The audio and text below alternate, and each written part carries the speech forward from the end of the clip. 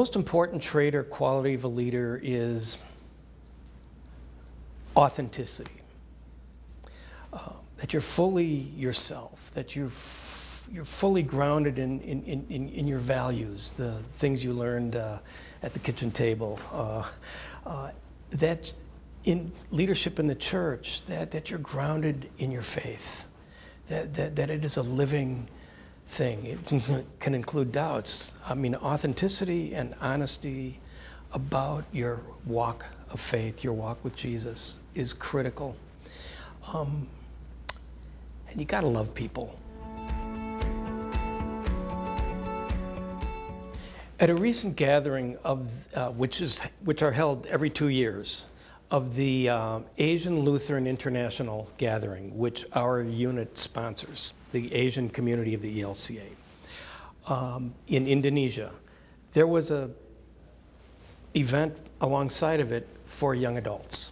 And so close to 100 young adults from different countries in Asia, as well as from the ELCA, and many of them of Asian background, gathered together and spent time on their own leadership and their own burgeoning vocations in the church.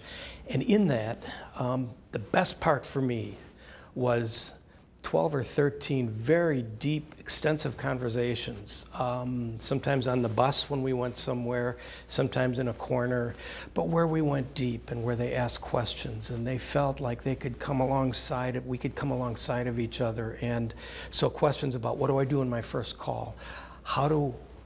What would you do when you handled conflict? How do you think preaching makes mission happen?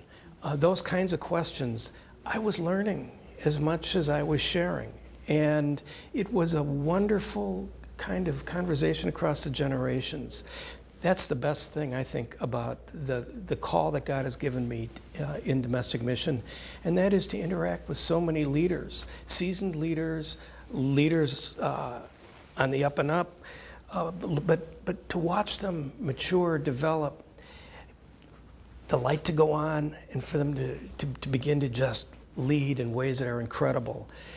They're leading me as well. And so just that whole leadership interchange for me is a joy.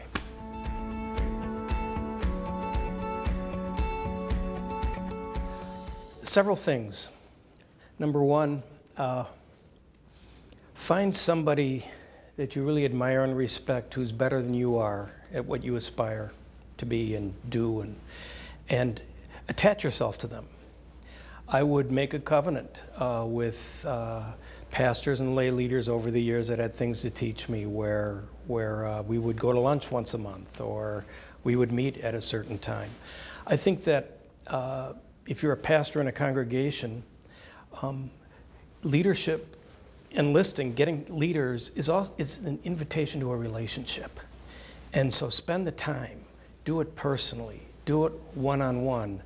The other is that Jesus' pedagogy was action reflection. He had the Sermon on the Mount, and then he had the Sermon down the Mount, where he took them along and he did what he preached about. And then he sent them out, and then they came back. And I think to learn in the midst of the action, to learn by doing and then reflecting is critical. Small example. When you and the youth group go out caroling every Christmas, and you go to nursing homes and homebound and so on, don't send them home, come back. Ask, what did you see? What did you hear? What did you smell? What did you think? How are you feeling about that now? And then maybe read Anna and Simeon, from the Gospel of Luke. So leadership, I think, is about action, reflection, and those spaces where we can really dig deep.